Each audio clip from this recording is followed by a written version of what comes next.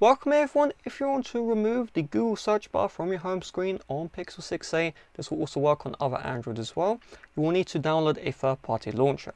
So go to the Play Store, search up for Nova Launcher, this is free, and install Nova Launcher into your Google Pixel 6a or your other Android, because other Android people watch this video.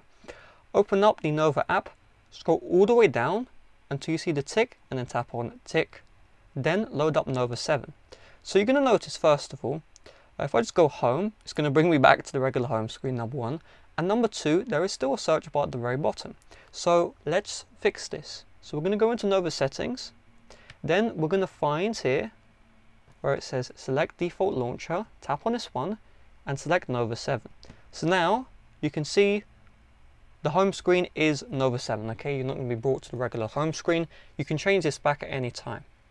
Then what you're going to do is you're going to tap on home screen, search bar placement, tap on this one, and then set it to none. And now there is no more annoying search bar on your home screen.